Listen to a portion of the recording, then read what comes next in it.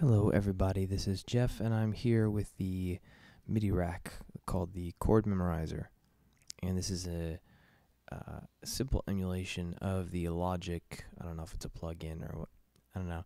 I haven't really worked with it, but the idea is pretty cool, and what that means is for each key on your keyboard you can essentially save a chord, and with Ableton we can do a little bit more than that, since we can process each MIDI note with a chain individually. So I've added some arpeggiators and a pitch plugin, which so you could do note length and random and whatever you wanted to, but these seem like the most useful to me. And then all of that is processed at the very end to stay in whatever key signature you would like to be in. So let's take a look at how this works.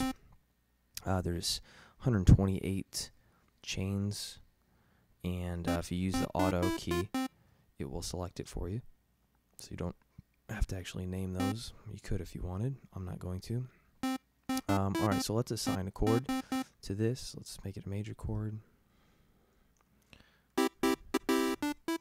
So now only when I play that note am I going to get a major chord, and obviously we can pitch it up and down, we can arpeggiate it.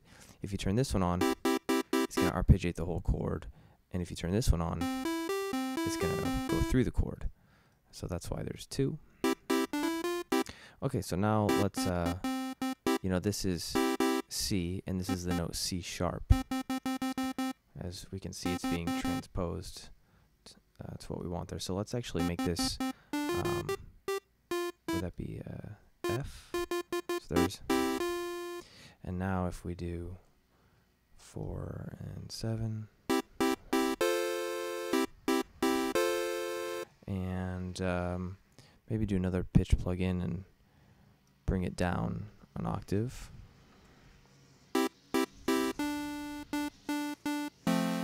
There we go. Oops.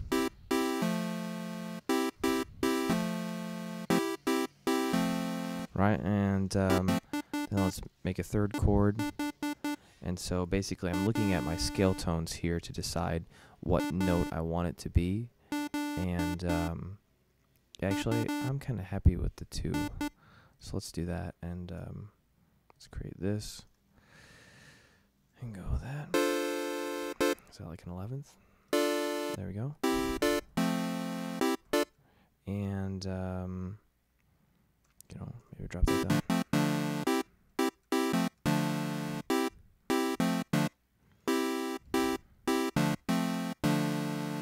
Anyway, so we have 3 individual chords saved there, and you could put arpeggiators before and after this too if you wanted to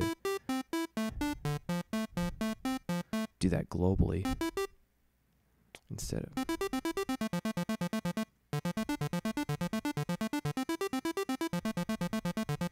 That's nice. And or we can move it to the front.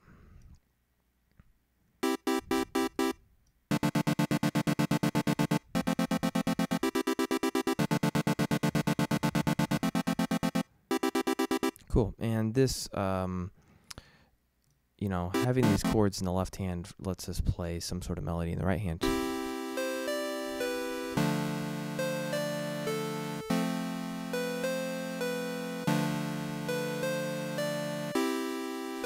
So you could get some mad stuff going on there if you knew how to play a little bit better than I do.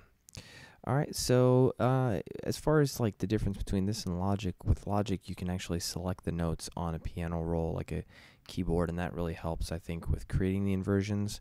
But you can still set up some interesting passages here, and it's per key, and that's kind of the important part, I think. So definitely usable, and definitely gonna start making some mad beats with this sucker. Yeah. All right. Talk to you later.